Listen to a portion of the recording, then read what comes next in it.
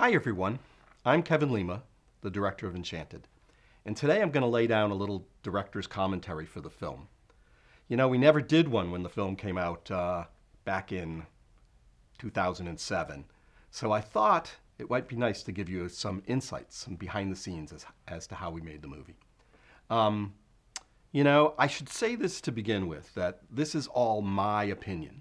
This is all how I saw it going down, and if you recorded a different person, they'd give you maybe a totally different story. So this is all just my insights and how I made it through the movie and the things that I was thinking about while putting it together.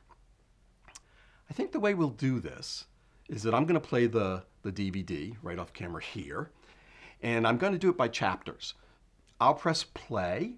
You can put in your DVD or Blu-ray or watch it on Disney Plus and follow along. That would be a great way to do it. So, I'm trying to think if there's anything else before I dive in. I'd like to give you a little bit of history as to how I became involved in the film before pressing play. Bill Kelly and Sunil Prakash, they were a team. Bill a writer, Sunil a producer, and they pulled together a draft, a spec script of Enchanted, and it was about a fairy tale princess. Not necessarily animated at that time. They went out to the studios with it, and of course Disney grabbed a hold of it. I think they had a big bidding war. Then it went into development, about 7 years of development before I got involved. And they were just trying to figure out the movie. They had a couple of directors who came in to guide it. Didn't quite work out, and I think one of the problems they were having was that their take maybe was a little bit too cynical. And when I came in, I said, hey, why don't we do a love letter, make it a love letter to Disney. And they kind of bought into that idea, and then we went on that journey. Trying to think, that might have been around 2005 when I got involved. I was helping out with another project at the studio, and I was told that if if I helped them out, that they would give me a film to develop, and Enchanted became that film. So maybe we should just jump in. I'm going to press play over here on my TV. And you can press play. I'll actually prompt you and tell you when to press play, and then we can watch the movie together, and I can talk a little bit about what I was thinking and what was happening at the time.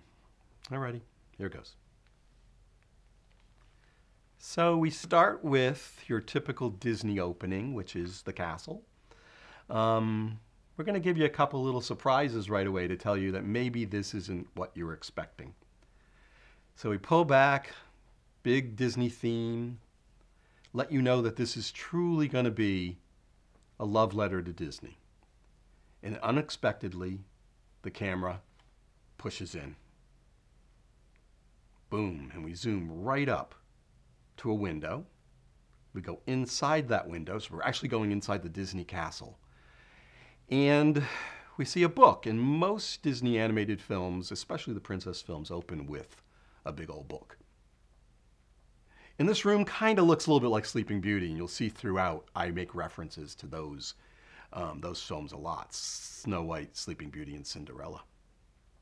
Julie Andrews is narrating, and I thought, well, there's no better way to open up this movie. I'd done a couple of TV movies with her, and I thought that she would be great to help us open it. We zoom through, and we go into a different aspect ratio. The whole thing sort of squashes down to what Snow White might have been filmed in. And we keep going. Not only do we go through a castle window, but now we're going to go through Giselle's window. You can probably tell if you have any art history background that we made this all based on, Maxfield Parrish and Alphonse Mucha. So the designs are all based on their work, sort of lots of curly cues. And we get our first Easter egg, which is Giselle looking into the two blue diamonds, which is just like dopey. You're going to see lots of Easter eggs, especially Snow White, Cinderella, and Sleeping Beauty during this. Giselle introduces her prince, and if you've watched the movie all the way through, you'll know that this is the outfit that Robert wears at the ball.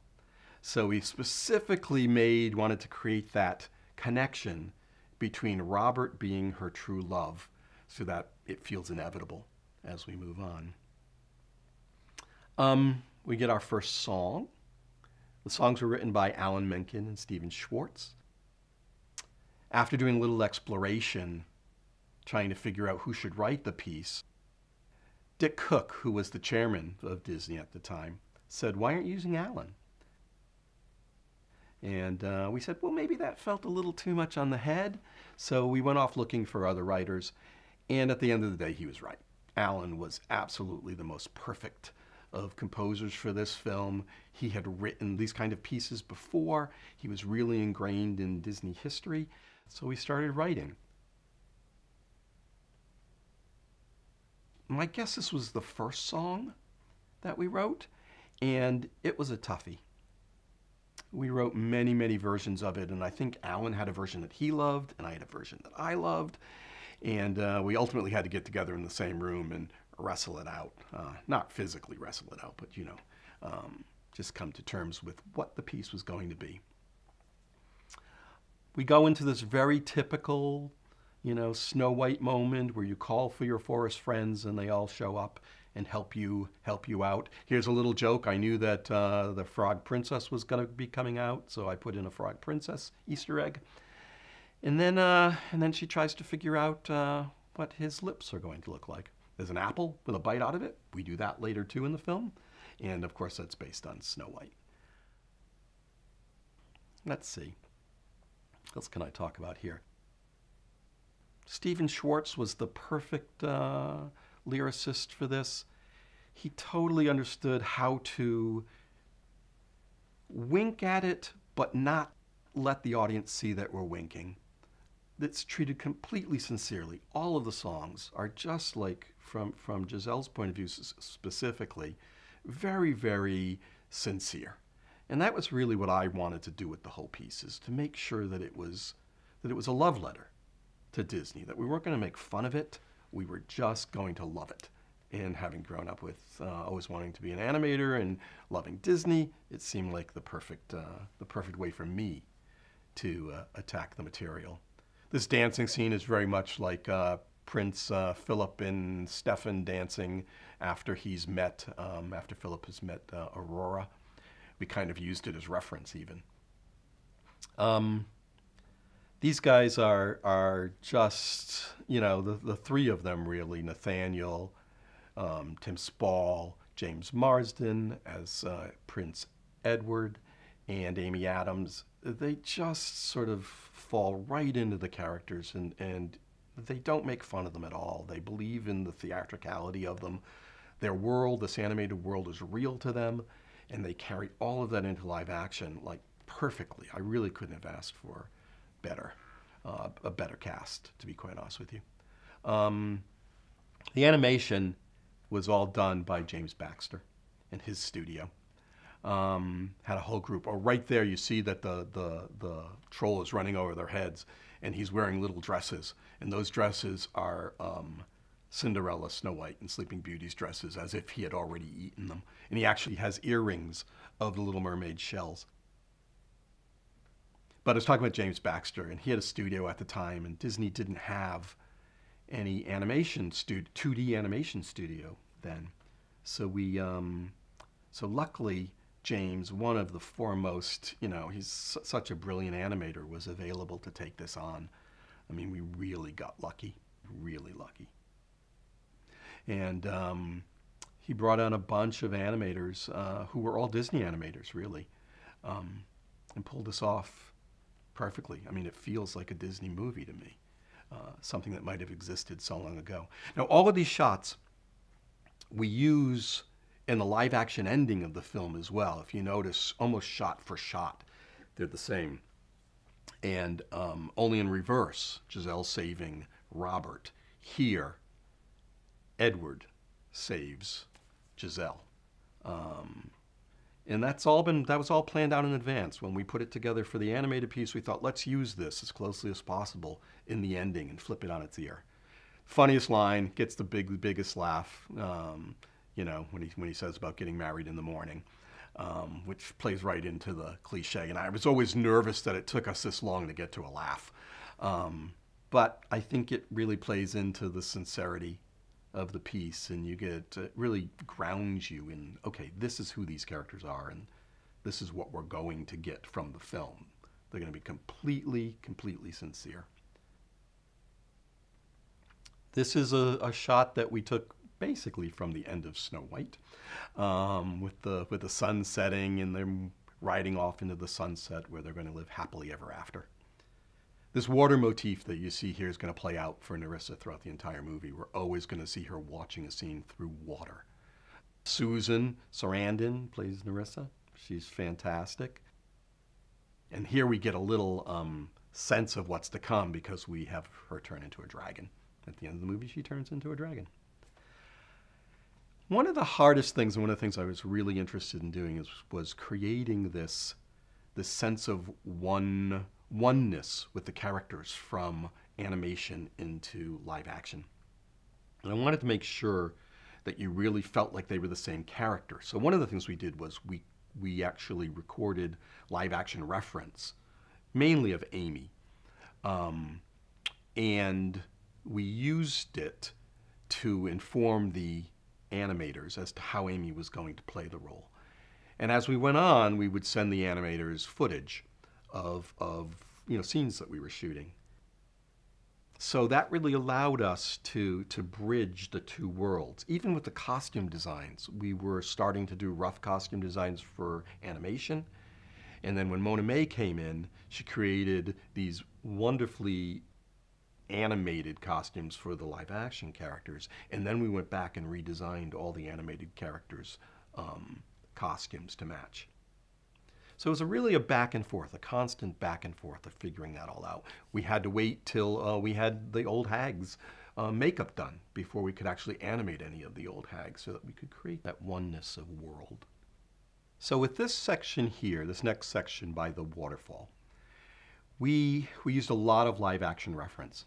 And in fact, Susan wasn't available, so my friend Fiamma Fricano stood in for the old hag. And I think this really paid off in a big way. You can see here she uses her little pinkies.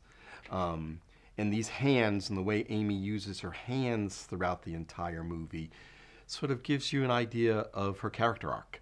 So watch her hands throughout. They start like this, and by the end of it, she's just using them like a normal, real woman.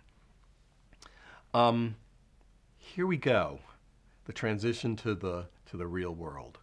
Some of this is animated, some of it is CGI visual effects, and some of it is the real Amy. So look carefully. Here we have a combination of visual effects and 2D animation. And as we move forward, this was the way that we covered her with sparkles, with pixie dust. We thought this was actually, a great Disney transformation.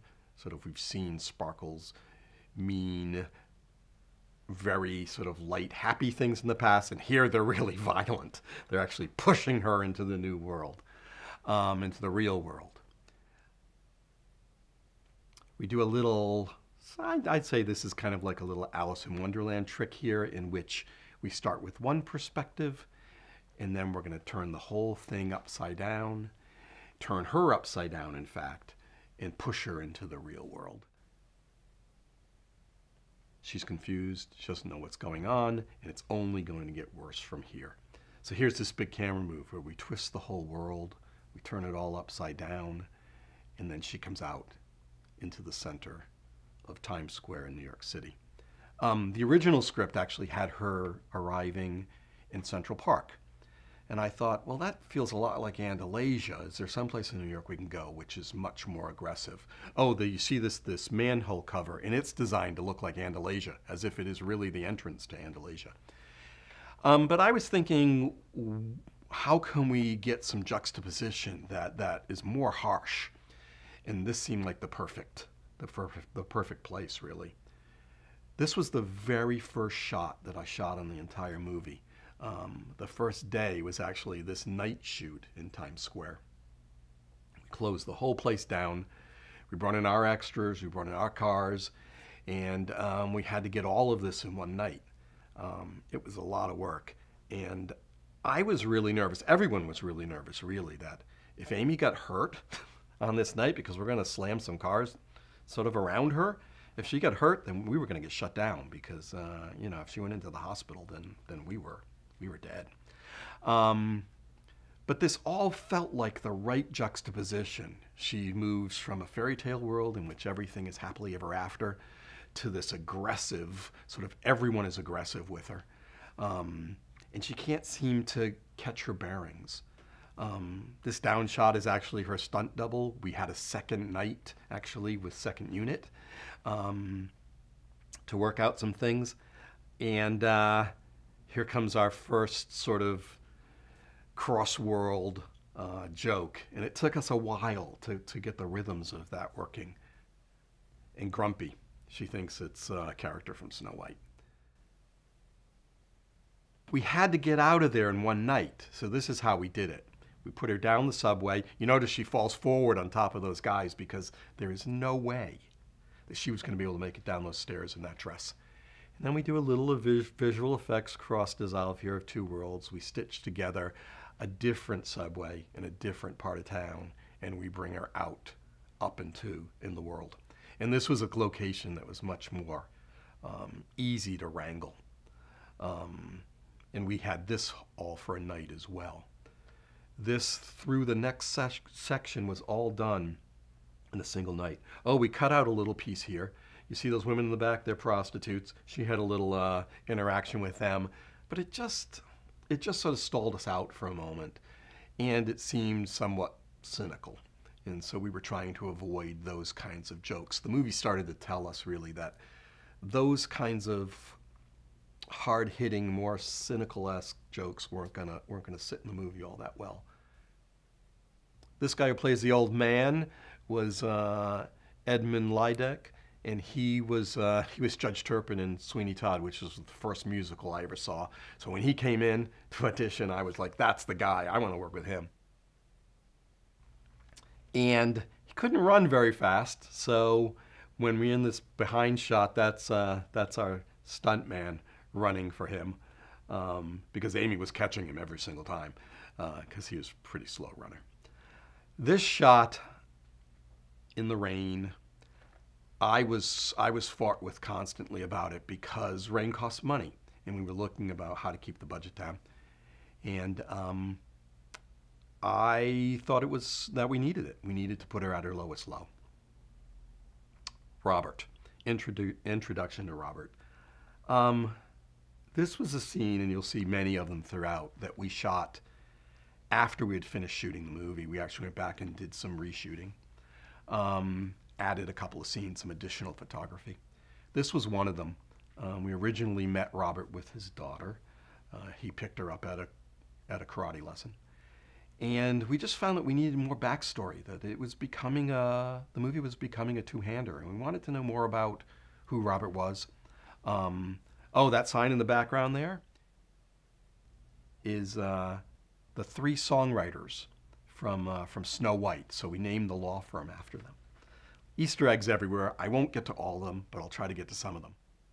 Jodie Benson is playing Robert's assistant, and this too she had to come back for. So she was originally just in the one scene. We brought her back for this, just to gain some, like I said, some insight into who Robert is, what he's dealing with in life. Now we meet Morgan, his daughter, and he gives her a book, which is a book that I don't think many kids would be happy with. And she doesn't seem so thrilled, but Dad's trying to make the right impression, even though he is somewhat misled in his opinions. He is the opposite of Giselle, and we use this book in this situation to sort of play that out. We get a phone call from his girlfriend, his fiancée, and we see that Morgan's not so thrilled about her. So we're setting up as much as we can. This was all shot on a soundstage.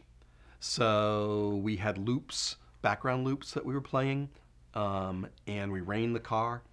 It was a wet day inside the soundstage. It was hard. It was hard work. I wouldn't have thought that being inside a car would be as much hard work as it was, but it was tough. Everyone was wet. We had a long dialogue scene. We have a 6-year, I think she was 8 years old playing 6, Rachel Covey.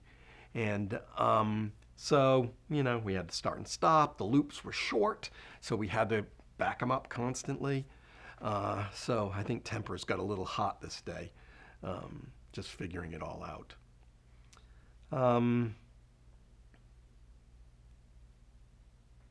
More rain. So this is another night shoot. The whole billboard section was shot in one night. Amy wanted to do as many of the stunts as possible, so you'll see her climbing on cars and hanging from the billboard, completely soaked, so everything was slippery. You see her climb on, this is her climbing on the car.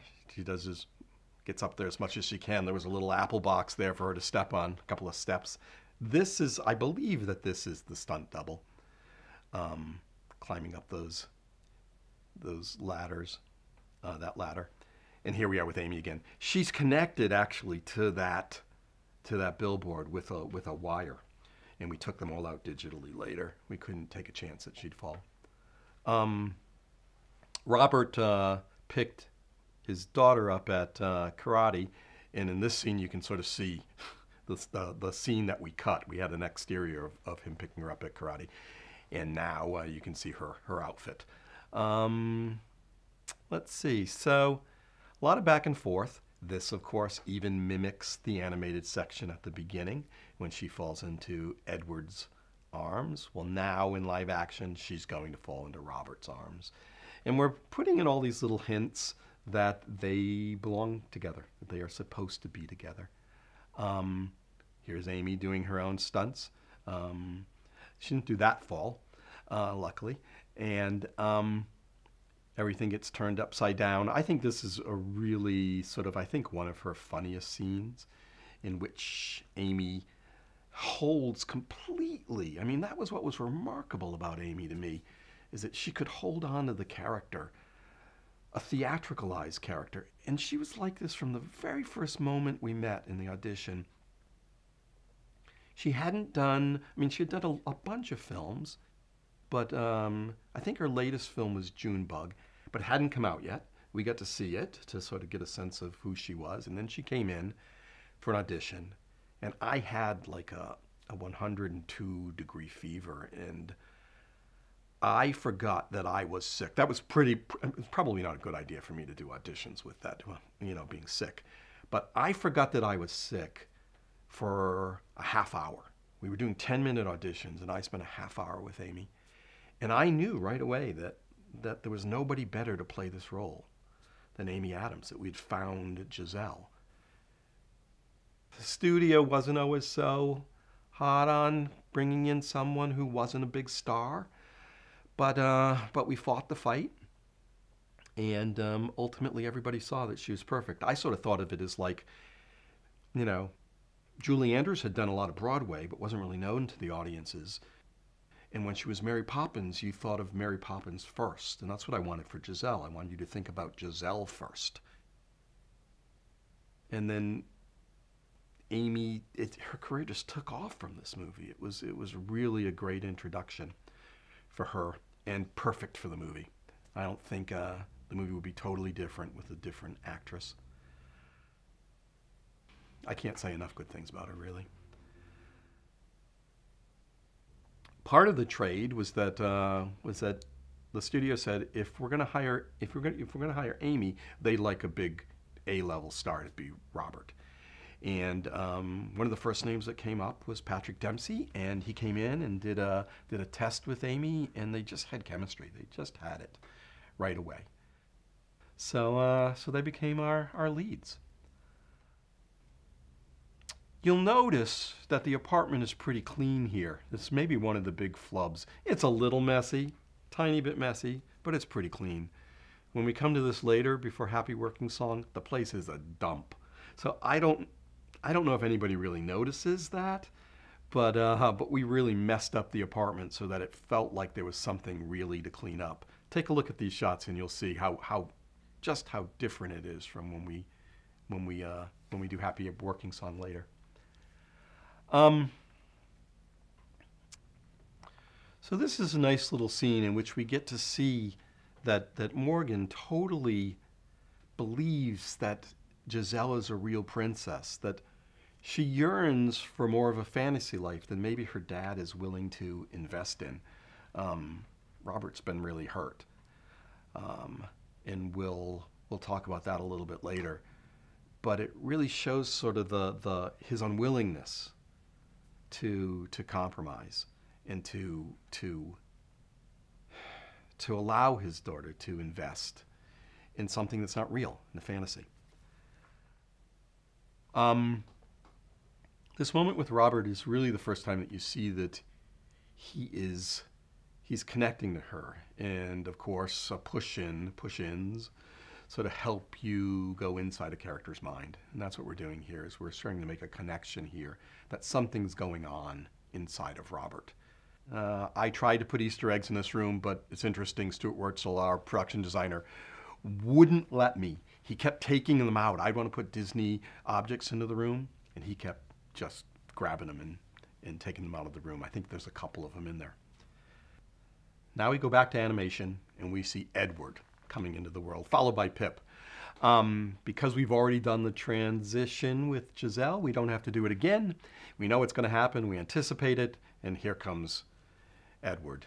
Shot, two different pieces put together. He didn't come out of that in the middle of Times Square, but now we did a day, Edward's Day, in Times Square. Again, we shut it down. We were crazy. It was incredibly difficult. And Pip comes out as a CGI character, who in the real world, chipmunks don't talk, so Pip does not talk. I was always, I had a little stuffed chipmunk that I would do in the scenes, and I would always do the little voices to show the actors what was going to happen ultimately in the animation. And I would do all these little squeaks and, you know, and then those things ended up being recorded. My editor used them as scratch, and I end up being the voice of Pip at the end of the day, which was fun for me. So now that is James Marsden running on top of a car. I think we dented the top of that car. And now we head into Happy Working Song. Giselle wakes up in the morning, and if you look around, the place is pretty messed up. We really put a lot of extra, dirt and grime into the scene so that she'd have something to clean. I mean, look at it. It didn't look like that when we came in earlier. Especially when you go to the table in the kitchen. Look at it. Oh, well, we didn't see the kitchen, but we did see the dining room. And you'd think these people were just like pigs. That's how much stuff we put in. She goes, and like in the animation, the same shots that we did with the animated characters we're now doing in live action. So we're just repeating the same things. Most of the animals are, most of the vermin are CGI, but there are some real ones. I think you can tell when they're real and when they're not. The flies were all CGI. Some pigeons were real, some were not. This one was not. This was a little joke that storyboard artist Brian Pimentel came up with, that there would be a one-legged pigeon. Most of these are fake, are CGI, but those pigeons are all real. Those are real. We put a little peanut butter on the side of a rat. And we just figured out scene to scene. Brian Pimentel, like I said earlier, storyboarded this whole sequence. He was my head of story on a Goofy movie and Tarzan. We worked together a lot. He's great with songs. And we boarded it and, basically broke it down scene by scene and figured out where we could put real animals, where we had to use fake animals, or CGI animals. I keep calling them fake. These are all CGI created. Those cockroaches are all. We didn't have real cockroaches on the day. This is a scene like an Easter egg. This looks a lot like a scene from Cinderella. And we just worked it out bit by bit with the track. I don't know why she's in the closet, but she danced out of the closet. And all of these roaches are CGI. So she's just dipping her finger in, singing to creatures that aren't there. But she doesn't seem to mind, which is interesting. When she first sees them, she's a little like put off, but she has a real positive attitude. This was all shot on set, so we built this whole thing. Actually, Robert's apartment was all a set. This balcony is a set. When we pan over here, it's all green screen in the background, and we put in, you know, some scenes, some footage that we actually shot on location at the real building. I was always amazed that that actually worked out, because I tried it in the past and it hadn't worked out so well. But here, it looks great. You never know. Again, all these animals are CGI. Wake up Morgan, and now she's going to interact with some CGI. Those are CGI.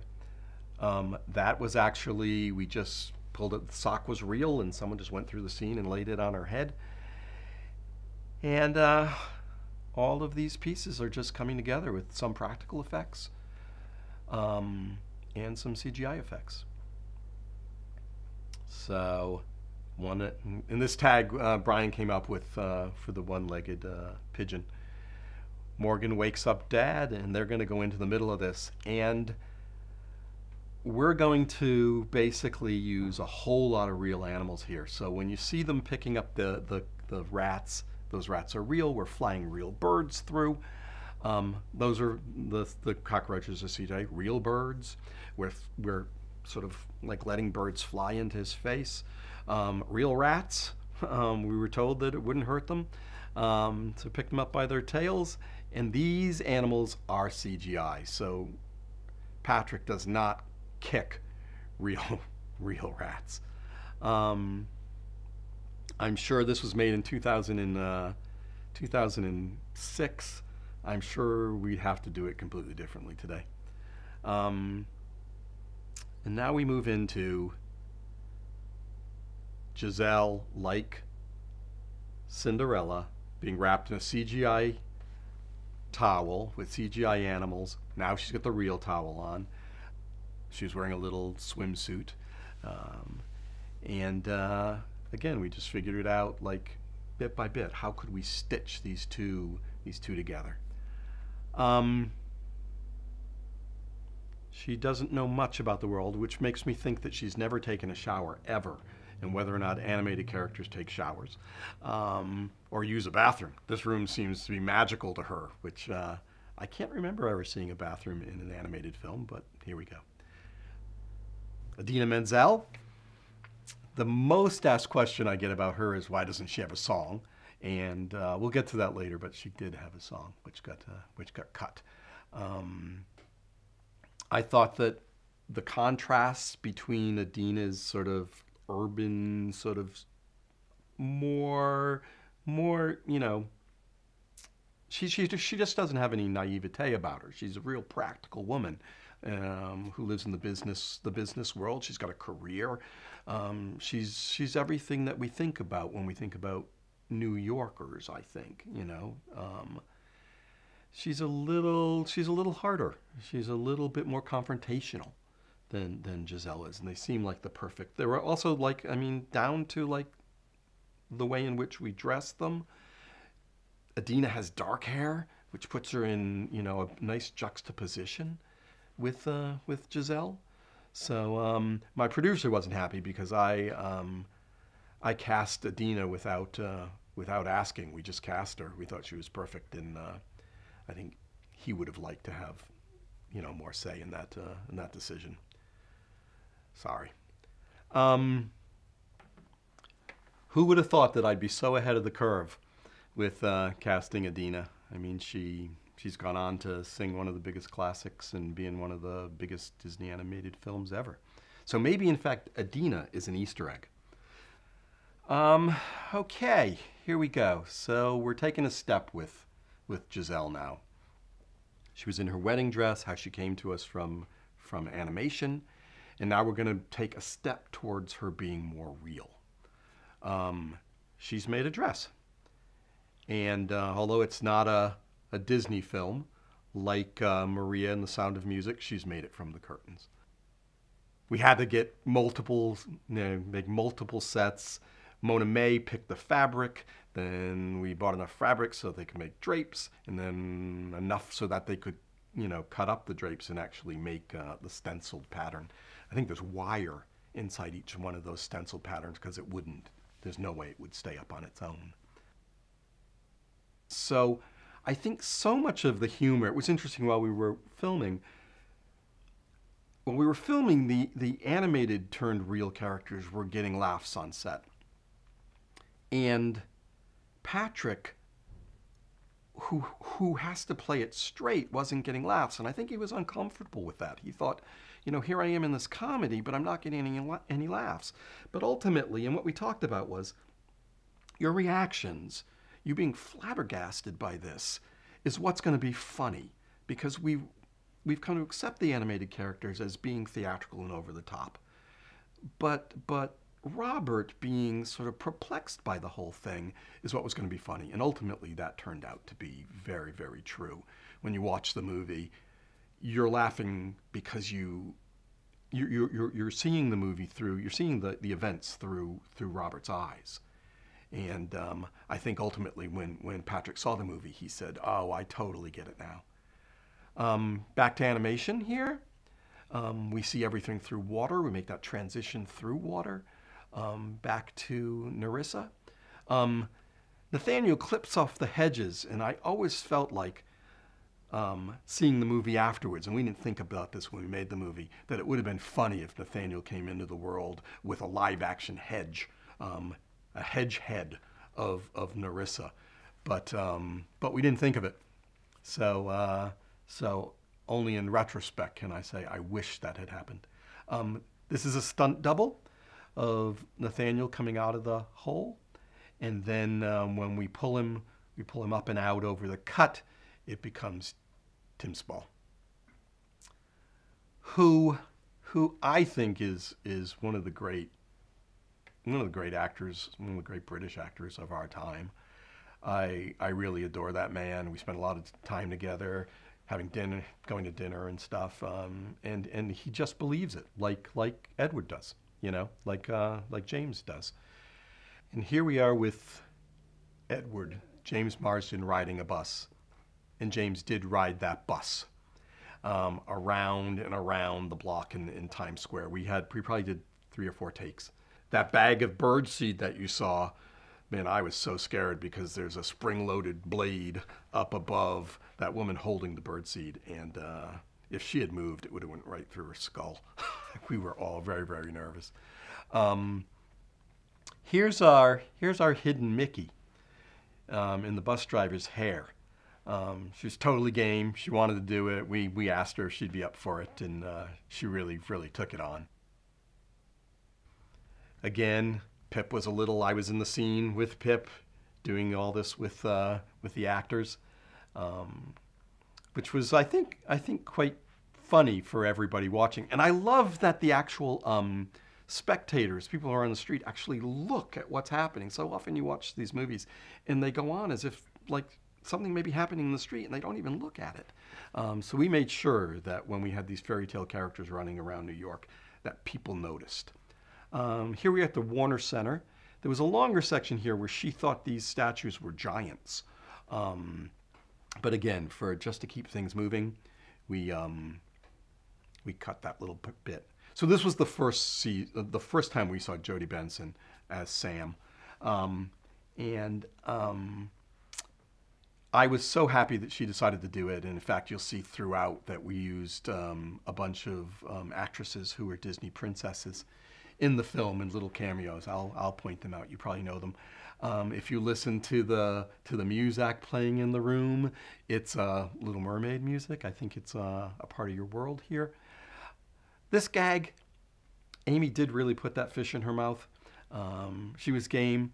I'm not sure it works 100% because you don't see the setup as well as I think you should. But she was totally game to put that fish in her mouth. Again, through water, we catch Nerissa. This was one of the scenes that we reshot. This scene originally took place in the bathroom at the deli, and the apples came up through the toilet. And it was pretty gross. And again, something that we felt like maybe was too cynical. Dick Cook again pointed it out.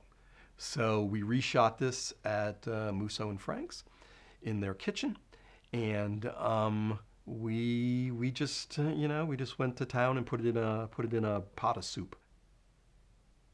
And those apples that you're going to see in a minute are all released, magnet released from the bottom of the pan, and they are on strings, and they are made out of rubber, so they float. And we had to just make sure that we kept the center clear, so that we could put Narissa into that pot of soup. Even when he picks them up or when she pulls one down, we had to do that all practically on the day. So we were working with vocal tracks to get the timing of it. I always thought, and we tried to not touch the soup, but Nathaniel like hits the water a couple of times, and I'm thinking like, isn't he burning his fingers? All those bubbles, it was not really, it was not really hot. We were just creating bubbles in the bottom of the pan. But looking back on it, I think I would have been a little bit more careful in how he pulls them out of the soup. Here we go. So we're going to head into the deli out front.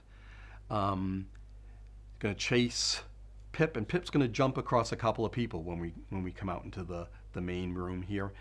And those are the lighting stand-in actors that he's jumping over to get to. I like to put my stand-ins in the film as much as I can every once in a while, and so you get to see a couple of them up there in line. This was a fun day because I got to be a part of it. I got to really be a participant in the middle of the scene. Not only did I lay everything out with the chipmunk, but I also, from the side of camera, did all the dialogue and would give all the actions. Now he jumps up on. Now he runs over here. Now, and I would do the lines, it's good. I would do all of that live. So I really felt like I was a part of the scene, and they are so good at being able to triangulate their eyes. This is something that I learned from a lot of talk on Roger Rabbit, that you have to sort of look at a point in space. The actors have to look at a point in space and imagine something existing there. They can't look past it. If you look past it, it doesn't look like you're looking at the character. So there's this thing where you kind of cross your eyes a little bit to make it feel like you're looking at something that's in front of you. And I think both of these guys, and Amy too, are just great at making that happen. And it really gives some believability that that character is standing there right in front of them.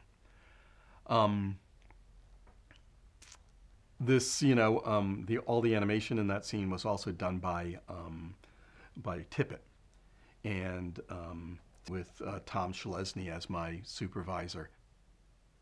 And being a character animator myself, I thought it was really, really important to make sure that the acting on Pip made him feel like it was he was an actor, a participant on the day, like he was actually there.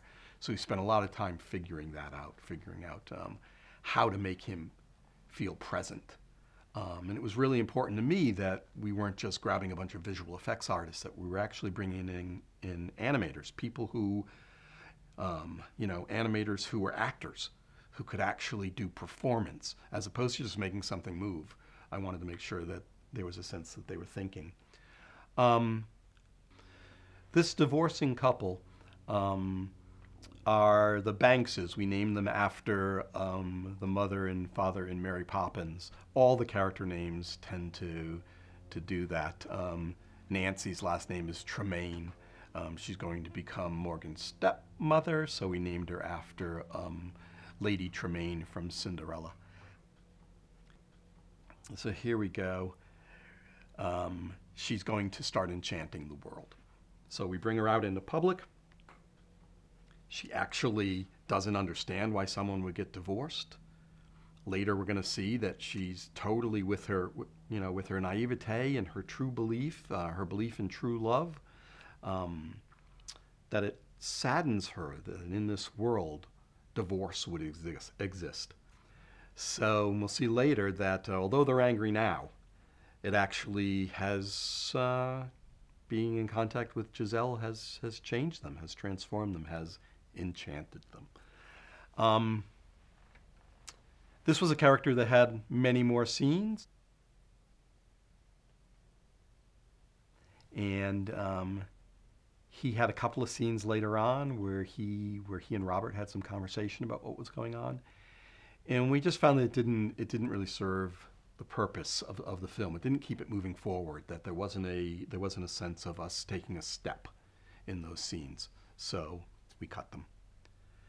All right, we're going to go into Central Park. And we spent a lot of time in Central Park.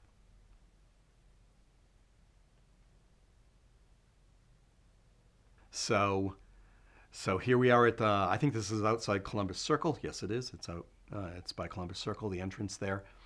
And they let us climb on this statue. I was sort of surprised. I asked, hoping that they would agree, and they did. In fact, the city was pretty much agreeable to almost everything we wanted to do. There was very few things that they said no to, which was wonderful and got us into not hot water, but we had hard days when we were in the city. Shooting Patrick Dempsey in Central Park. Right out of camera, left and right, behind us, there was a crowd of probably 100 people all day, every day, while we were shooting Patrick. Grey's Anatomy was huge. He was a big star, McDreamy. And it was hard because they were loud and constantly screaming for him. And he did the best thing possible, is that he actually went up and talked to them, gave them some time. Before most shots, he'd go and talk to them and sign some autographs and ask them to be quiet so that we could actually shoot the scenes and he wouldn't have to go back in later and redub everything. And from that point on, they were quiet, which was nice. This bird lady we're going to see in a second is the same lady from The Bus. And we called her the Bird Lady, and it's, we're doing an homage to Mary Poppins, to feed the birds. She gets a little bit of information here, and then she's pulled in by Robert, because Robert sees that if he doesn't, it just touches him, first of all, that she's given him given the bird lady all of her money. But he knows that she won't necessarily survive on her own. This next section, we were losing the light. And you see it's very, very shadowed and gray. The sun was low. And we had to do it as a oneer. And we hadn't really done this kind of shot in the film yet, this kind of like a long walk and talk. And I was a little nervous about it. We were always getting pieces. In fact, Patrick would always yell, "Pieces, people." In fact, we put that little slogan on the back of our hat if someone would flub up a line. But we did it. We got through it. We got through that as a oneer. We're going to start to introduce a lot of characters here that we're going to see later in the song. That's how you know. This little crew of stilt walkers will show up later.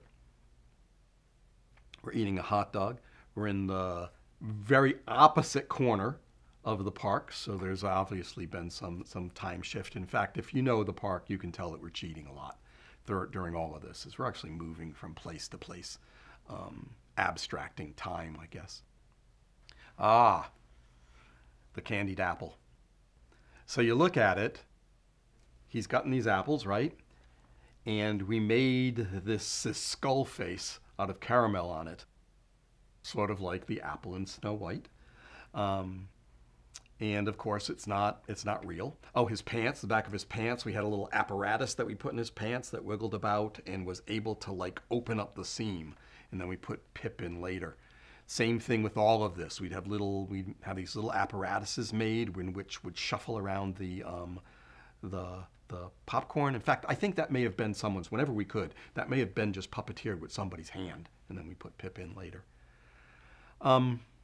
We continue into the park. We're getting closer and closer to this argument that sets up the song that's about to happen. You can only imagine how difficult it is to shoot in Central Park, and I guess today they might do things a little bit differently. maybe add some green screen shots. Maybe shoot in other parks, which we did a little bit of, a tiny bit of pickup work in a different park. That apple landing on that helmet is visual effects. He just rode by, we cued him for the hit, and he acted as if it hit him. We'll see later how that poisonous apple plays out. Yeah, but I really felt like I wanted to be in the place and feel the place with the people. And I also thought it would be kind of remarkable to do a huge number in Central Park. I don't think, maybe since Hair, had they actually done this much shooting in Central Park. She starts to sing. You know, these are like these wonderful moments, and they're very dangerous moments of getting yourself into song. We were lucky to have Robert as a counter, so that when she starts to sing, he can react to that, which pushes her to keep singing. And then when someone else joins in and she enchants all of these musicians and singers and dancers to join in, it's not magic, it's not a magic enchantment, but there's just something about her that wins people over. This guy playing the guitar is my neighbor, Jeff Watson. He was a lead guitarist in the group Night Ranger, and I asked him if he wanted to be in it and play the guitar. Another homage to the Sound of Music. Not a Disney movie, but there you go. These guys, these old folks are all Broadway hoofers.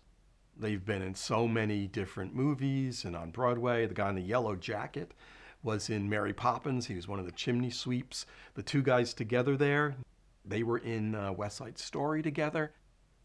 So we got to actually, work with these old time hoofers, and I'm still friends with a couple of them.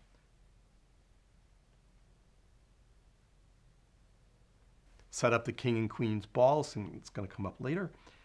And may I suggest that you never shoot boats on water all choreographed with each other. We must have done this scene 12, 15 times just to get all the choreography to work. The wedding. This is probably the biggest argument that I had with my DP, because I wanted to shoot during when the sun was out with all that speckled light, and he wanted it all to be, for consistency, he wanted it all to be in shadow. And so we were going at each other a little bit on that day. German festival. There are lots of parades and festivals that happen around the park and on the streets. I knew that Rapunzel was going to come out in the theaters, so I put this little Easter egg that's coming in. That's my daughter right there. And I put it in as like an advanced Easter egg. On either side of Robert are our choreographer and the assistant choreographer. I'll talk a little bit about them in a moment. This was all shot second unit. We went and we set it all up. James wanted to do everything, and in fact, in most of the takes, he wasn't hit, and it didn't look right, so he just asked them to slam into him. So that was sort of interesting that he was willing to take that on, and to make it look as real as possible. He was rigged on a big crane with a wire. So we got the idea for a lot of this by walking the park. John Cha-Cha O'Connell and I went on a couple of weekends and looked around and see what was going on. There was, there's construction, there's picnickers, there's roller skaters. One of my favorite shots in the movie. Everybody crossing the bridge. There are all kinds of folks, and we kind of put together this little map of where we thought each one of these groups would sit in the song. And he actually drew this little map of where they might all, fit into different sections. They choreographed and rehearsed for 2 weeks before we came here to shoot it. And it took us probably, I want to say 7 days to shoot all of these pieces. So much like storyboarding, Cha-Cha would do a little, would make a map, which was like a storyboard in a sense. So I knew immediately how to read it, and I knew what was, how much time we had and how many shots we could do. in the amount of time, and we worked it all out. It was great. I think there were 200 extras. I forget how many dancers. There must be close to 100 dancers, 75 to 100 dancers in the piece. Probably our biggest day.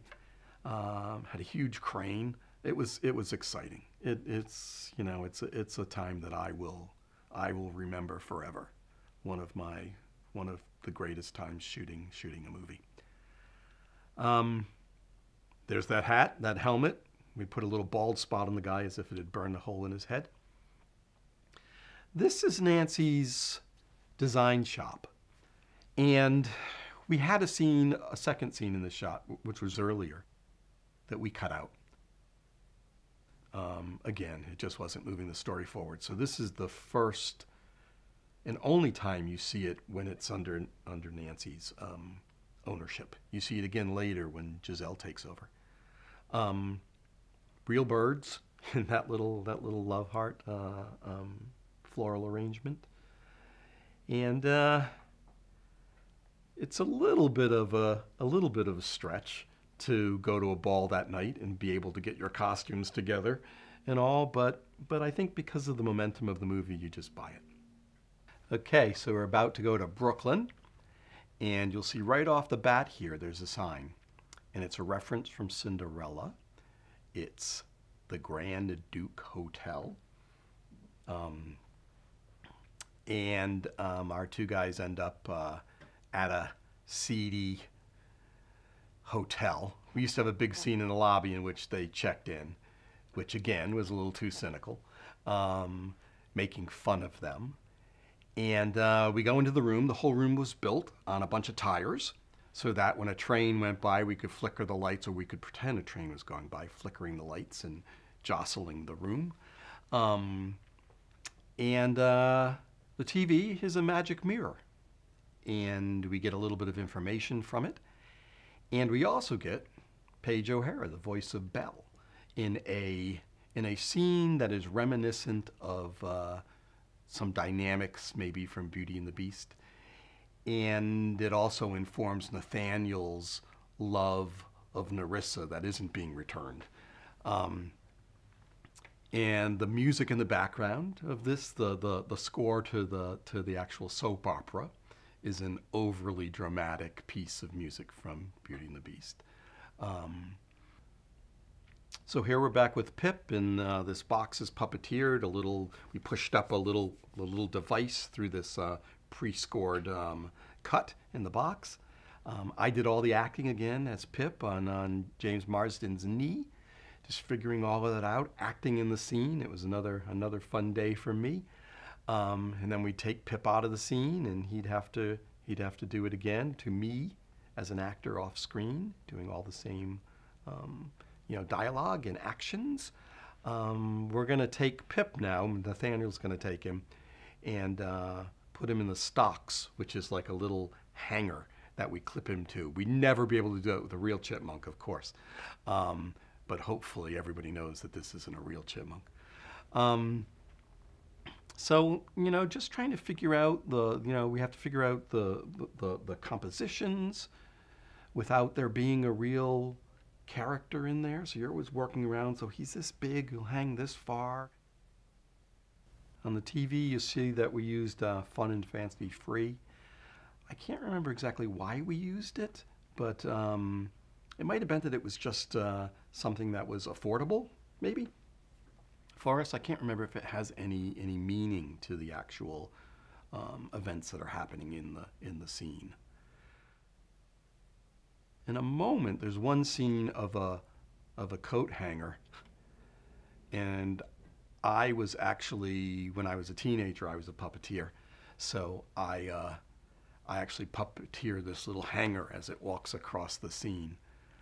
Here we go, right there. My claim to fame: Pip's voice and puppeteering a coat hanger. A lot of this stuff we just all shot. This is being shot on a crane. His points of view. We actually shot like plates of the camera, like racing down along a piece of electrical line. This electrical line. All of this was shot on location, And this also, we just ran our camera down the electrical line, and it's just a matter of figuring out. It's always about how does the animated character fit into the scene. Here we go, dinner. One of the main reasons we did reshoots or additional photography was for the beginning of this scene.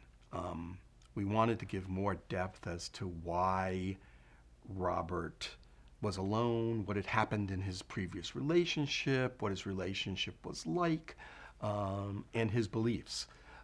So we reshot the beginning of this. If you notice, there's a certain point where his hair shifts from one style to another, and it's because we didn't match it very well, didn't notice on the day. But we had to recreate, we shot in an actual Italian restaurant for the second half of this, and we had to recreate pieces of that restaurant on a stage. So we rebuilt that restaurant in LA. It was a lot of work, and we tried to get extras who looked like the extras in our scene and dressed them the same way. So it was a lot of work to stitch this all together. But I think ultimately worth it. And part of it is that, and I said this I think earlier, is that we totally underestimated Robert's role in the movie. That we thought we were following Giselle and that everything should be from Giselle's point of view. But as we put together the first cut, we realized that we were missing half of the relationship. So we did we shot a lot of extra stuff to sort of make that work.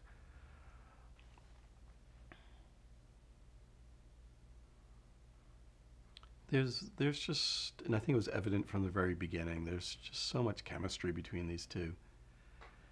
You just yearn for them to be together.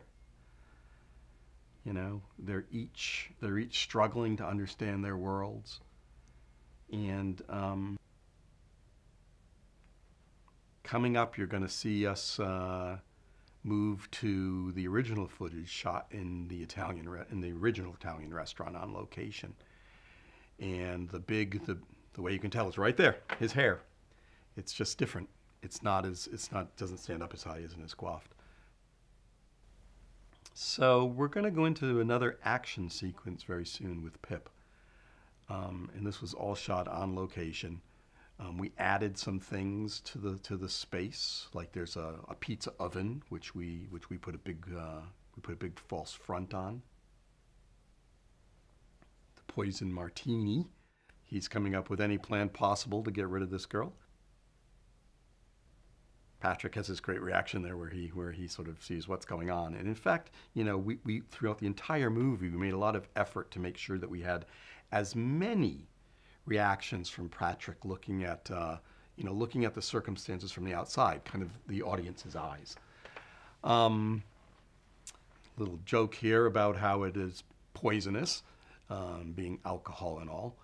And now we're going to go into this sequence, a big action sequence, big for Enchanted, with Pip, in which Pip and Giselle reconnect. And I remember Patrick at this time saying, like, well, what should I do? I don't know what to do. And we had a little conversation, and I was like, well, what would you do if you were, in this circumstance? And he said, I'd just try to kill it. And we thought, like, well, that's not going to be very helpful, really. So we decided upon, because Pip has to live, right, for the rest of the movie, and we decided upon that that probably the second thing he would do is protect. So he goes right into protection mode, trying to figure out what's going on. A little rig underneath a rubber pizza that we put together. And the pizza then gets tossed into this stove, this oven. And poor little Pip, you think he's dead, or our characters think he's dead, but he's actually has been pushed out by the flames. And we see later that he's okay in a later scene. But of course, this is distressing for Giselle, and Nathaniel actually thinks he's accomplished something. Back at the hotel, we're shaking that room. There are like some guys on big handles shaking the rubber of the room, and thinking that it's the magic mirror. Edward sees that he sees where Giselle's at because she comes on screen, And he gets the name of the restaurant. On the screen, he sees a reporter. And when the reporter signs off, she has 3 names. And we named her after the actresses who played Snow White, Cinderella, and Sleeping Beauty. And so it's a little funny, another Easter egg. And here we are in Morgan's room. You can see in the background there's a book from Cinderella. I did get a couple of things in here. Real tender scene. I was really touched by the amount of time that Amy put into a relationship with Rachel. And I think the reality of them on screen and Amy really investing in Rachel really comes across. I think it's easier for adults to show up on the day and put themselves into the moment, but it's harder for kids.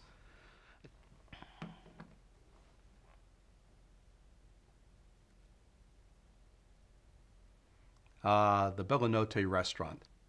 This is named after, of course, Lady and the Tramp. Italian restaurant. That's where we got the name from, made that connection. And then we follow Edward through the apartment building. And we shot sections in a real apartment building. And we did the same thing when Giselle arrived. There are sections of it that are in a real apartment building. Oh, the dog peeing on his foot. The dog didn't really pee. It's a little apparatus they make that they train the dog to lift its leg, and they just pump yellow water through it. So he goes into the building. All of this climbing stairs is in a real apartment building. Real apartment building. Our set. And he walks up to a door, and we use this same door 3 times for all the different inhabitants of the apartment. That's Judy Kuhn. She's the singing voice of Pocahontas. She came in and did that little section for us, which was really nice to have her. And then different, the cat really hisses on the day. And this barking that comes on the other side of the door, we weren't getting like a great reaction from Jimmy just jumping back. So I like screamed at the top of my lungs to get him to react for real. Sometimes we play these little tricks. This is our set again. And then we go to my favorite scene in the whole movie, actually. This scene was a surprise to all of us. We knew that there were elements that were gonna play themselves out. This is a big transition scene for Amy. We talked about, so we worked through all the beats of it. But on the day when she reacted the way she did to being angry, it was sort of a revelation to all of us that this character really had a limited repertoire of experiences. And one of them was that she had never been angry before.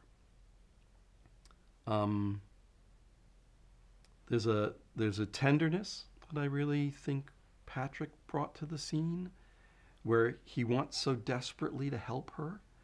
He's obviously falling in love with her. That seems like it's, you know, that sort of arc is playing itself out. And I think he wants her to be real. And he's willing to confront her, to push her over the edge. And here it is, this moment that I love so much, when she feels anger, and then it totally flips on her, and she's thrilled and elated that she could feel this new emotion. And I'm so touched by it. I cried on the day watching it, and Amy came in every single angle. She came right to it with the same intensity and depth. And I'm just moved by it every single time I see it. And it's like, I mean, it's watching 2 experts, you know, handle their craft. We didn't rehearse a lot of these pieces ahead of time. I think because I really wanted Patrick to react purely to what Amy was bringing. It's so like confrontational in a way to be in a scene with a character like this who can come at you from any place. So when she touches his chest, or when there's an almost kiss, I think these things on the day play maybe with a little bit more intensity. We get Amy's reaction to what happened, and this is what we shot on the day. And then the reverse side of this, which is Patrick in his bedroom reacting, we shot as an additional coverage. Again, feeling like we needed to get the other side of the story. The next morning, we're going to get another step in Giselle's arc of becoming a real woman. She's made another dress, this time out of bed sheets, and it represents, you know, if the last dress was more fairy tale-ish, this is leaning towards being more real. It still has fantasy elements, and that's something we really wanted to hold on to, that Giselle's not going to give up who she is in order to live in the real world. And I think that's one of the things that makes this movie so wonderful, is that she hangs on to her naivete. Into the scene comes Edward. And we're now confronted with the dramatic issue of the piece, is we know that they're falling in love, but will they end up together? And Patrick's reactions in this section are, I think, what makes it funny. I mean, Jimmy is great and committed. He jumps all over the furniture. He confronts Robert. But it's really Patrick's reactions to how over the top this is, I think, that makes it hilarious, really. Jimmy, when he plays that reversal, it plays a lot of the time where he moves from being sort of bombastic to, oh, okay, ordinary life. Oh, that's the way you feel? Okay. And now we're going to take another step with Giselle, in which Edward is still a cartoon character in the real world, but Giselle can't sing back to him. In the cartoon, she would have just taken that step and they would have just joined in duet. And here, she can't do it. She can't sing. And she finds it odd that he's asking for her to sing with him. And she doesn't quite understand why. And all of these things, all these steps were planned out in the script. And then Amy took them and added a physicalness to them. As you notice now, she's no longer doing this whole sort of pinkies up princess thing. She's no longer, like when she moved in the beginning as a real girl, she felt like a ballerina. She was almost like a dancer. And now she's much more grounded. She uses her body in a totally different way. I love this grumpy lady who walks by. She just sort of gives him a dirty look out of the corner of her eye. So here we have their goodbyes, as if they maybe will not see each other again. You'll see in a little bit that we had to do some retakes in this section too, so we did some additional shots here. And they'll be really obvious, I think. We shot them against green screen and ultimately just put in a plate behind them. And if we're lucky, maybe we can catch Robert's hair changing again. Yeah, so this is, I mean, really what we were trying to go for was something that was, you know, emotional, and the reason we did the extra footage was to just heighten that a bit, to actually have Robert express what he was saying, as opposed to just having us interpret the depths of his loss. All right, so they got on a date, and into the scene. Here are those shots. So this is green screen, shot against green screen, and that one also. That one. And this one. So, Again, we have Narissa showing up. She shows up in the bottom of a Sparklets bottle. And so she's watching everything. And shows up. We do this transition where you think you're in the bottle, and then you ultimately go to a martini that Nathaniel's drinking. And Nathaniel has been through a little bit of this self-exploration of he adores this woman, yet she treats him so badly. In a moment, Pip is going to come back into this scene. She's so angry that she screams, and we did this as a practical effect and just burst all the bottles all over everyone. They're of course made out of sugar, so you don't feel glass and you won't be cut up. And then Pip poops, and no matter how hard we try, we always try not to put a fart joke into an animated movie. One seems to always make it in, so I felt it was only appropriate to put one in this film. The Bankses get back together again, and I think what this scene does is it ultimately proves to Robert that that Giselle really has worth in the world, that her ability her positivity and her naivete and the way she grabs a hold of it can affect the world. And this scene tends to do that. I always want to look away when they start making out like Robert does. Like he looks away, he's a little embarrassed that they're so in love right in front of him. The Brooklyn Bridge, another day. It was really, really windy here. Another day when we had huge crowds of people just like jamming up the streets. We tried to give a visual sense here that Giselle is stalling. We put all these, we gave him the foam crown and the I Heart New York cup to give it kind of a sense that they've been to a lot of places. And she just doesn't want the date to end because she doesn't want to go back to Andalasia. And in fact, what she's really saying is that she's in love with somebody else, that she's changed, that she's a different person. Unlike the scene, the walk and talk in Central Park, we had a lot of time on the bridge. We knew it was going to be a difficult location to shoot, so we gave ourselves some time.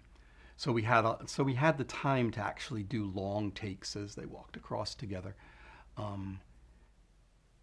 So it made this scene easier in a sense because we weren't under any pressure, and we could also cover it. We did some coverage to allow us to, to interrupt the scene and bring in different takes. Morgan as the fairy godmother. So she kind of makes Giselle's, Cinderella dreams come true. So we actually dressed her up like a fairy godmother, gave her wings and a wand, and she has the perfect answer to making Giselle's dreams come true, and it's Dad's emergency credit card. This was a little controversial at first, and we questioned a lot about, like, would a kid be able to use her dad's credit card? Probably not, but we thought we could just go with it. This woman, the saleswoman behind the desk here, is Mona May, our costume designer, and we're going to come up in a moment on our producer, Barry Josephson, and he's working inside one of the dress shops. Here he is coming down the stairs. That's our producer, Barry. And then this whole thing is capped off with a conversation at a beauty salon. I remember this being a tough shoot, only because we were crammed for time, as you typically get in a film, having to make decisions of what you're going to keep, what you're going to get, what you're not going to get, what you're going to give up. That's always been like one of the hardest things about live action for me, is that you only get what you get on the day, and if you don't have enough time, you don't get it. As opposed to animation, where you can constantly make things better. You can have every shot you can think of that can be done. Sometimes there are issues with budget, and you have to trim things down. But you can pretty much get every single piece exactly as you want it. Not so in live action. That's taken a little bit of getting used to. Here we have Nerissa's arrival in Times Square. And these two pieces were filmed separately and stitched together. So we did a big camera move in the middle of, second unit did a big camera move in the middle of Times Square off of the manhole cover. And then we shot, and we recorded that move, and then we shot Susan Sarandon on a set, on stage with green screen. And had that same, because the camera move was recorded, we could do that same exact move and they'd match up.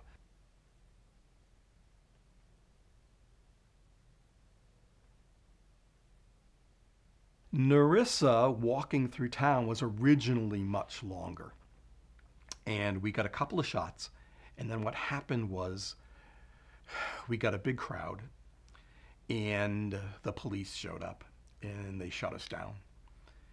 Susan was convinced that they shut us down because of, her political beliefs. And I guess she had spoken out against the police department, so she was sure that that's why they were shutting us down. But that's what happened that day, and that's why we only have, I think, 1 or 2 shots. The King and Queen's Ball. This is a set. It's not an actual ballroom. We built the whole thing knowing that we were going to have to do some practical effects on the set that we couldn't do in a location. Beautiful set. Stuart Wurtzel did a wonderful job. 2 weeks of rehearsal for these dancers to be ready for a whole sequence with not only our main characters, focusing on our main characters, but surrounded by other dancers. This is one of the last steps for Giselle, and you'll see it physically. Her hair is straight. It's no longer curly. She wears a very elegant gown, which feels like something you would wear to a normal event, like a black tie event. And she is now totally out of place in a room that's filled with fantasy, or put on fantasy, right? Because they're all play acting. Robert is dressed just like the model that Giselle was making at the very beginning. You can compare those two and see how they look. Very, very similar.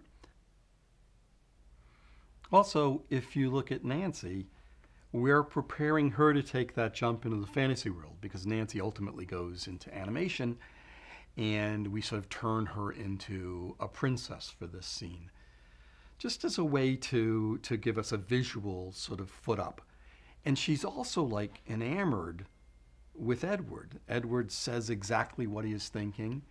There's no playing of games, and she sort of responds to that as it being sort of attractive to her. We also do something with the music here. If you've noticed, we start in animation, the characters sing. There's an evolution to the songs. Giselle comes into the real world. She sings. She enchants the world. She brings the world into her songs. And then as she changes and takes this step to become more human, more real, I would say, the song leaves the character's mouth. They no longer sing in the movie. And it's taken over and sung. The song is sung in a real space. So the song the songs sort of support Giselle's movement, her arc, her character arc. This song is sung by John McLaughlin, and we really I got a bunch of, from my music supervisor, I got a bunch of artists who were up and coming, and he just felt right. And we asked him if he wanted to be in the movie, and that's him actually singing back there. All the lighting changes. I remember when we first put this together, we went through all the lighting cues to make sure we had it all in place, and it was lit like a real ballroom. And I wanted to go with something that was more fantastic, something that could support the emotional journey of the characters during this song. So we actually brought in Jules Fisher and Peggy Eisenhower, and they're known for their Broadway work. I think they had done some work on Chicago as well, the movie Chicago. And we just want to theatricalize everything. So they came in, and I think in 3 days, they turned around a whole lighting plot that would support the emotional tone of the scene. you'll notice in a moment, oh, this scene right here coming off the candelabra, it's totally Beauty and the Beast, right? It's that scene in the ballroom where you have the computer-generated candelabra go by and you move past it down to them dancing. It's totally what we did here. And at this moment where they feel completely alone, we move all of the actors, all of the dancers off to the side. We change the lighting scheme so that everybody in the background gets darker and blue, and in the middle we're hit with pinks, and we bring sort of this emotional lift to the piece, which is we pummel them, actually what happened on the day, with glitter. Big pieces of glitter. And ultimately, it wasn't enough for me, so we had to add, in some of the shots, add CGI glitter to fill it out. But it really gave them a sense of being isolated and alone. And then Nancy comes into the scene, and the lighting all changes right back. She interrupts it. And it goes back to where we were before. All the dancers crowd in and move around them. And Giselle leaves. She decides to leave. And they are heading back to Andalasia. Edward's bringing her back. And Nancy, you can tell, looks at him, looks at Robert with an eye. She knows that something is up. So we're trying to support her emotional change heading towards becoming an animated princess. Although I don't know why Nancy never became part of the Princess doll line. I can't figure that out. Anyway, so she's alone, watching down below. She sees them kiss, and into the scene comes a hag. She'll be here in a moment. She's still watching them kiss. We played this for all it was worth. And Nancy notices that the kiss is not quite up to par to the emotional connectiveness they've had in the past. The song ends. Giselle thinks from afar that it's over, and the hag shows up. This is a real life manifestation of the hag from the animated section. Rick Baker, the esteemed makeup artist, did this piece for us. I had known through friends that he had done this for himself. He did a makeup for himself. He went out with his family for Halloween one year, and he was an old hag from Snow White. And so he did this makeup. It's beautiful. I mean, it so matches the animation. And I think Susan just inhabits this character when she has this makeup on. It transforms her. The apple.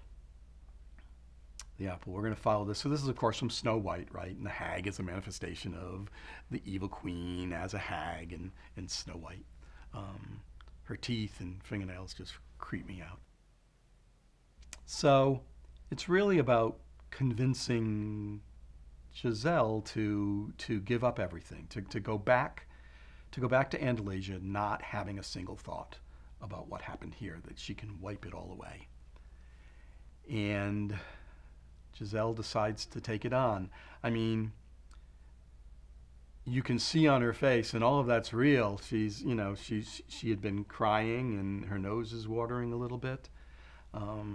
That's really how in the moment Amy was during all of this.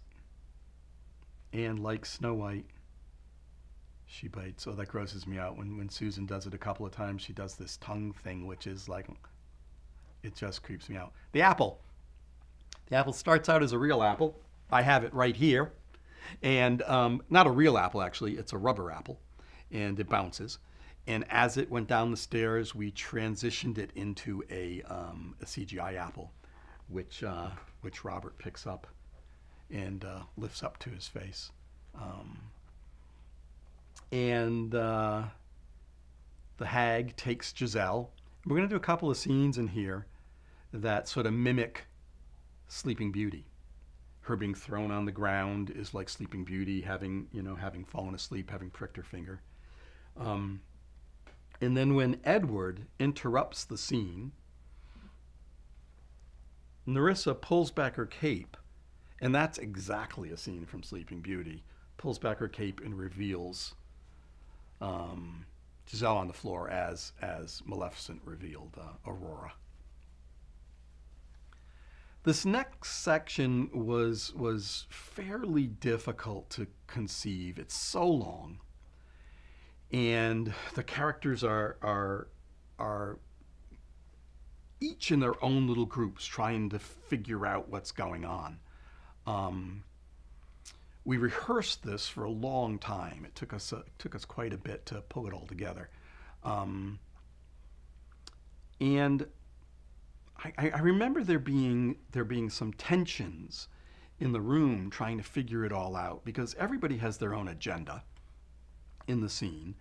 Everybody's coming at it from a different point of view, and it created some we had to navigate, I guess. It created some pathways that we had to navigate. We did get those all figured out, and once we got them figured out, we shot the scene, I want to say, for 4 days. There's that much going on in it. And we did do a little extra photography, additional photography at the end, especially with Nathaniel and Nerissa, because we didn't tie up their story well enough. So we went back and figured that out. So anytime, some of the shots when you're looking at Nerissa up against the side, or Nathaniel grabbing the sword and putting it up against Nerissa's neck, that's all additional photography. And I think there are a couple of shots of Edward as well. I mean, we have this beautiful room, and we're so lucky to use it as a backdrop, and all those extras as a backdrop for every time you're looking at Robert. I mean, it just feels so alive and so rich. I mean, it's just stunning in its creation.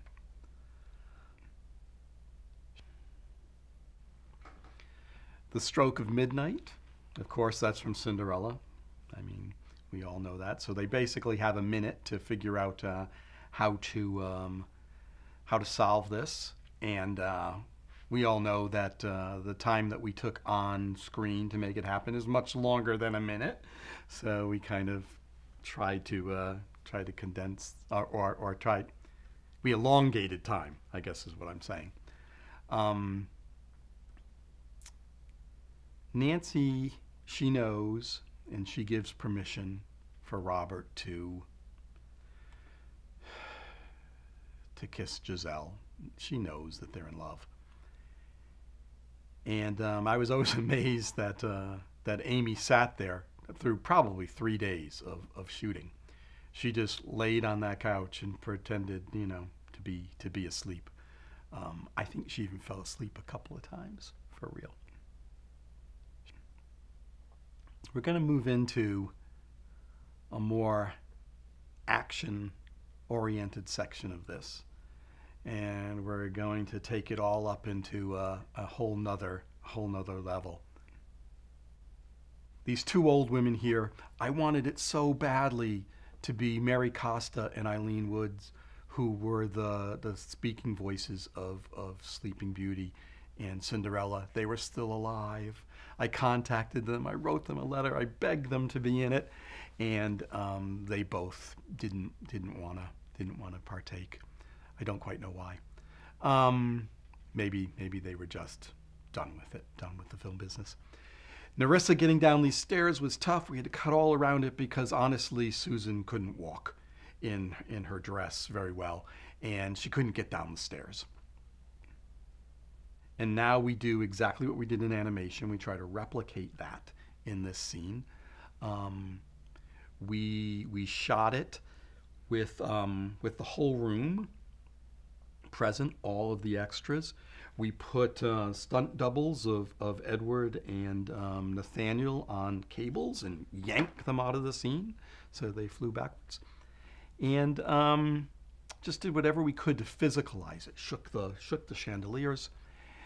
And then Nerissa appears, and she's a CGI dragon for the rest of the movie. We tried to make it look like her to a certain extent. We were absolutely thinking about Maleficent as a dragon from Sleeping Beauty. Only Maleficent I'm not sure I don't think she spoke as a dragon. I think she laughed. So she had to totally articulate this whole thing. This back wall is all made to break out. And in fact, what we did was we built it without the wall, with the section missing, and then we put the section in with CGI and busted it out with the with the visual effects. The glass slipper, we set that up, another Easter egg from Cinderella. And then we go out onto the roof, and all of this is a stitched together pieces. We did some aerial photography. We created sections of the building and surrounded it with green screen. We put Patrick in a mechanical arm and swung him all about. I had a great ride on it one day. That was fun. And we just stitched all these pieces together. And the reason we could do that was that Tom Schlesny, my visual effects supervisor, was out with us while we were shooting this, and he built a model of the top of the Walworth Tower. We originally thought it was going to be the Chrysler building, but they wouldn't let us use it. And he used the storyboards, and then he went in and he shot scene by scene every shot, either like a little doll in his hand for Nerissa, or a paper dragon that he made,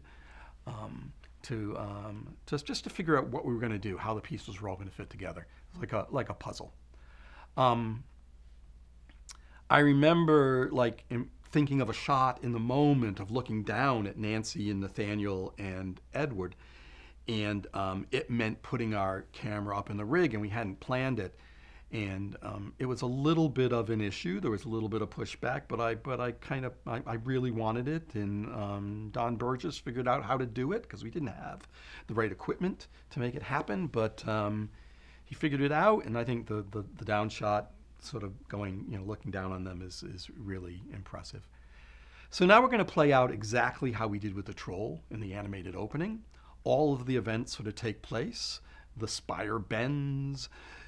Robert gets thrown up in the air. Giselle throws the sword. It catches him at the last minute by his shirt. Wouldn't happen in real life, but and then the Pip is the counterweight, and when he steps off, Nerissa falls to her death.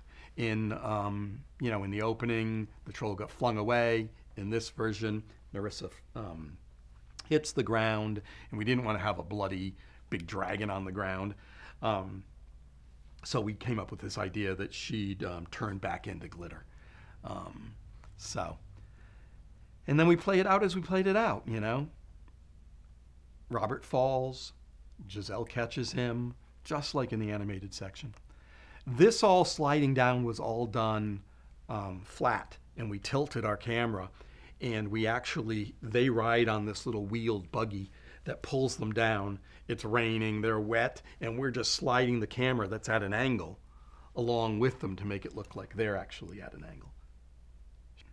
It worked out really well, and I think everybody sort of, I think they enjoyed that ride as well. I didn't get to ride on that one, unfortunately.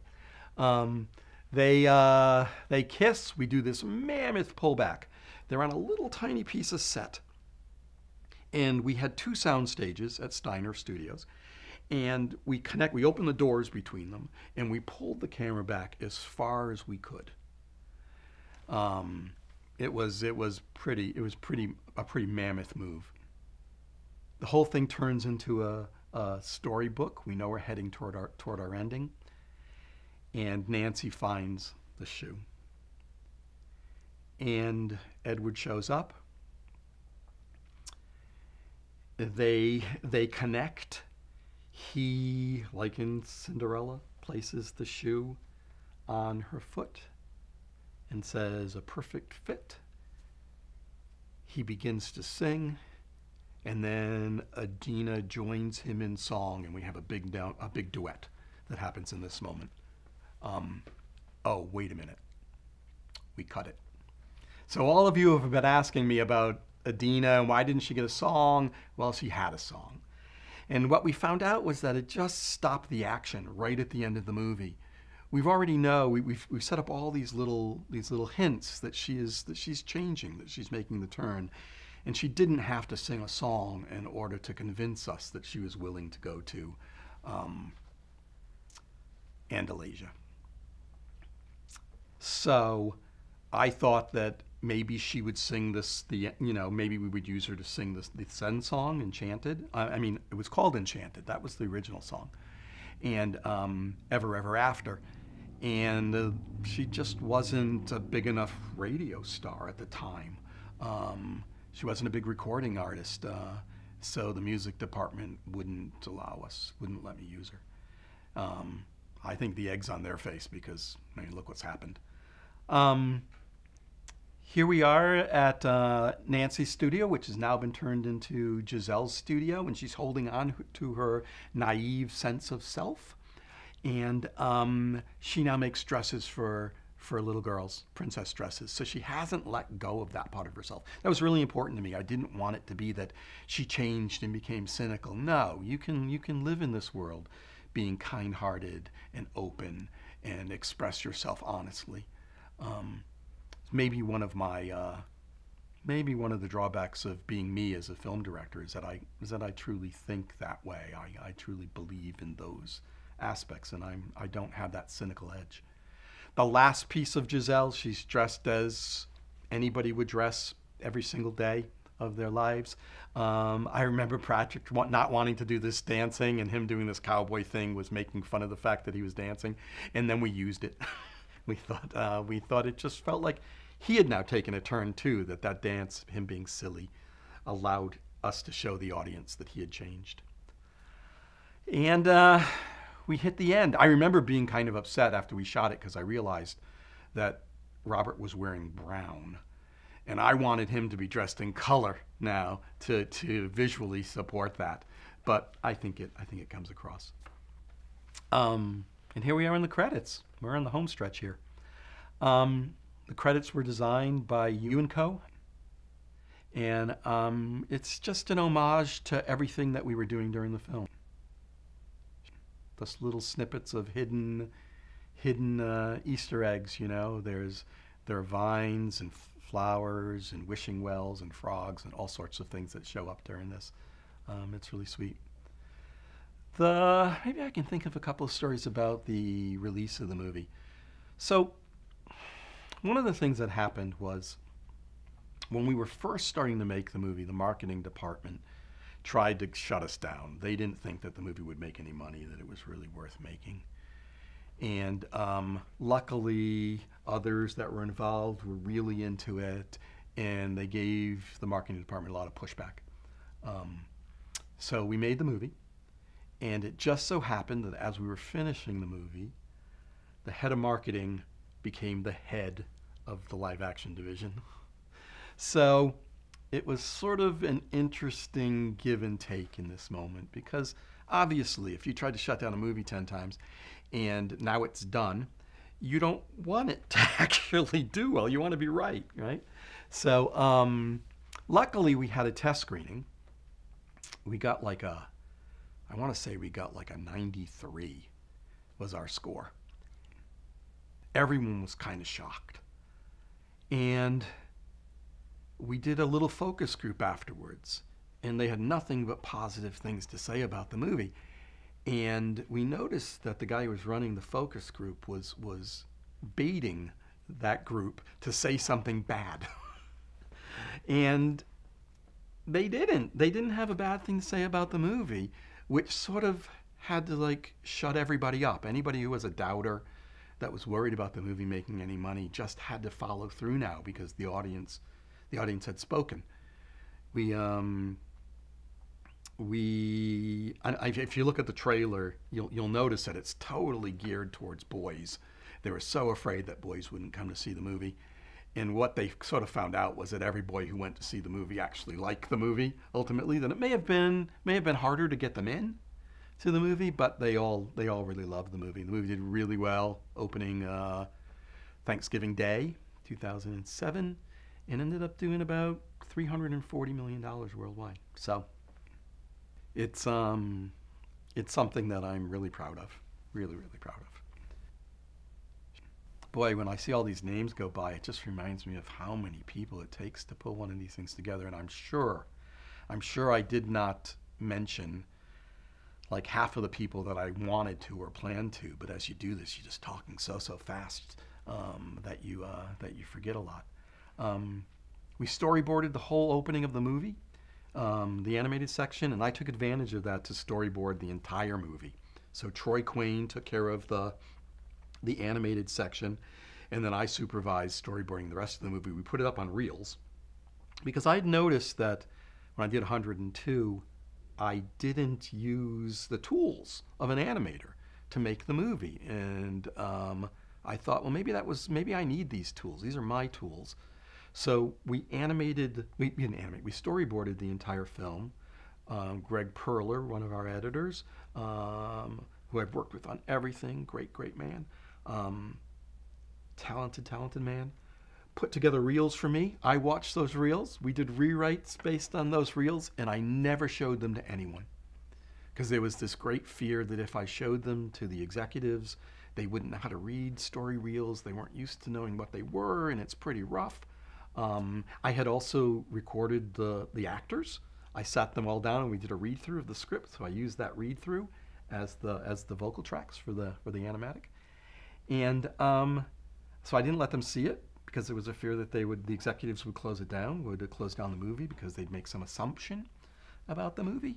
But I got to take a piece of my process, and I've heard people since, like Peter Jackson talks about storyboarding everything. And, he was in a great place where he could actually show that to everyone. I didn't quite have that kind of clout, so I was sort of afraid to do that. I also filled the halls with artwork and would take the executives, mostly executives, sometimes actors that we were wooing. I'd take them on a little tour of the movie, and that gave me a visual that I could use as I was telling the story of the film. And I think that's kind of why we got a green light ultimately, is that I showed Dick Cook that tour, brought him on that tour, and the next day we had a green light and we were making the film.